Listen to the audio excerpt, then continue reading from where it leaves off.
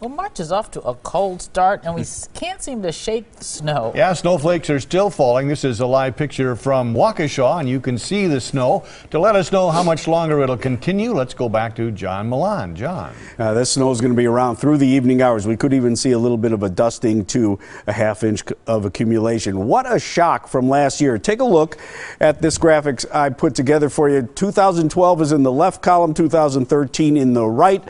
From March 7th through the 12th, we were basically in the 50s and 60s with just one day, March 9th, at 35 degrees. But this year, 35, 36, 39, 43, 39, 34.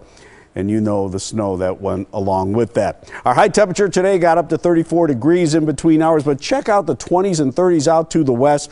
And as our air continues to come in from that direction, we're going to see the cold temperatures continuing on. And one more look at Waukesha. This is what to expect right now for the evening hours. That snow continues. It's a finer snow, and it will start to accumulate a little bit on the roadways, maybe up to a half an inch in a few spots or a dusting. Look at those temperatures, 28. It will be slick when we start to see a little accumulation. 31 right now, Milwaukee, 28 Waukesha, as you saw, 30 in Burlington, 29 in Watertown, 28 in Sheboygan. Overnight low temperatures. This is cold, folks, for this time of the year. 20 in Milwaukee, 18 Waukesha, Burlington, 16 degrees overnight in Watertown and also in Fond du Lac. Let's start out with Doppler radar. You can see these snow shower bands. They've been coming in from the west to east, mainly in Waukesha right now. A little break in Milwaukee County. We had some of that snow coming through earlier, also around Walworth County, Jefferson County, and snow shower bands coming in from the northwest, up from Fond du Lac County, back through Dodge County. But again,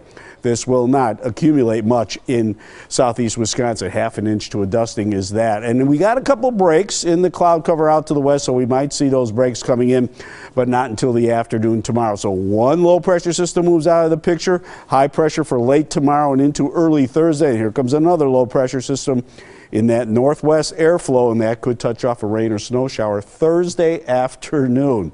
And look at these highs, even with some afternoon sun. 32 Madison, 32 Milwaukee, 29 Green Bay, and also in Wausau. Flurries and light snow, mainly early tonight. 13 in Waukesha, 20 in the city tomorrow morning. Flurries are still possible. Decreasing clouds after that. Some sunshine in the afternoon, and 32 on strong northwest winds.